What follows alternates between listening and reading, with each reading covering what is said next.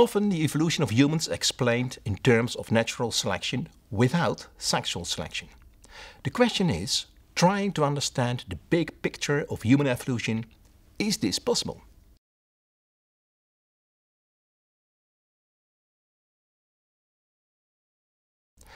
To make my point, I'm going to talk shortly about three important topics in human evolution: walking upright, adaptations in our mouth, and a big brain.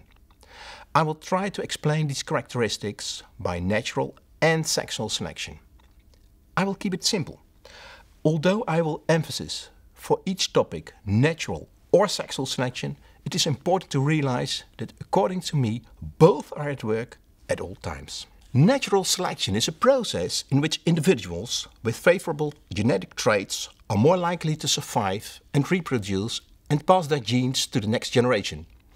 Looking at this nice European water snake, its size, morphology and color, it's easy to imagine that these characteristics are the result of natural selection.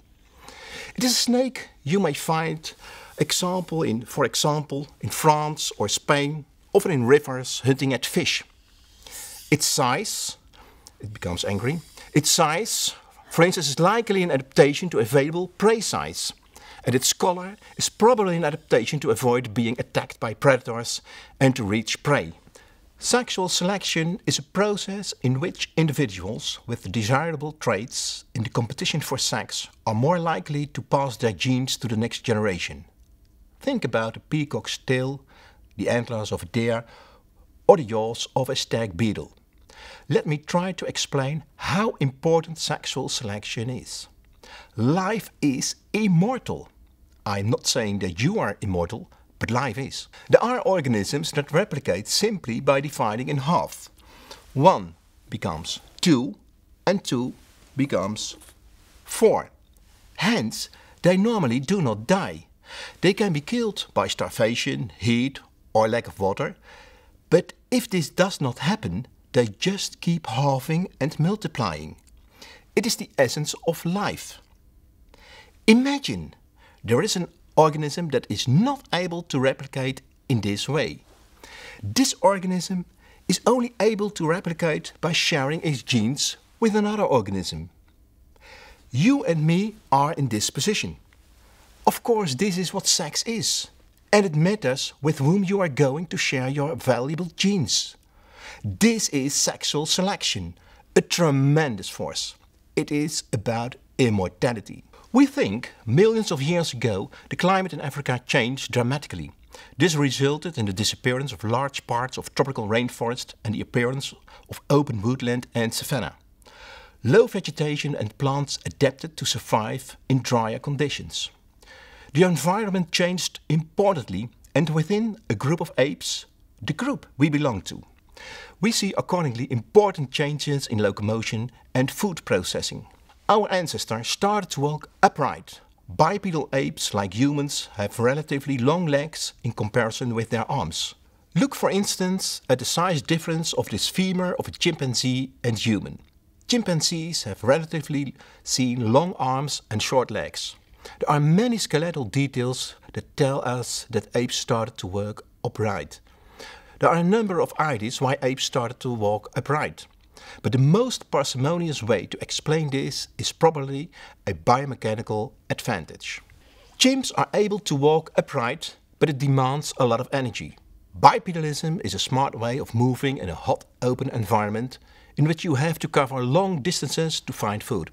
A dramatic change in the physical world, the structure of vegetation, resulted in adaptation of locomotion, walking upright. It is possible to explain this striking characteristics of humans by natural selection. Now, close your mouth and try to move your mandible from side to side, from left to right and back. If I ask a gorilla to do the same thing, he or she can't. Why? Its mouth is locked because of the big canines that fit into diastemas. In a more open environment, plants started to protect themselves against too heavy grazing by herbivores. In this open environment, apes developed a grinding mill in their mouth to cope with tough vegetation. the canines became smaller to make a grinding motion possible, just as in humans. In the course of evolution, not only canines became smaller, but the surface of the molars became larger and animal thicker. Adaptations to cope with tough vegetation. In other words, just like bipedalism, it is possible to explain these changes by adaptation to a more open environment by natural selection. Considering our big brain, it is hard to explain only by natural selection. Sexual selection is also important. Chimpanzees and gorillas, our close relatives, have an average cranial capacity of about half a liter. Humans have an average cranial capacity somewhat lower than 1.5 liter.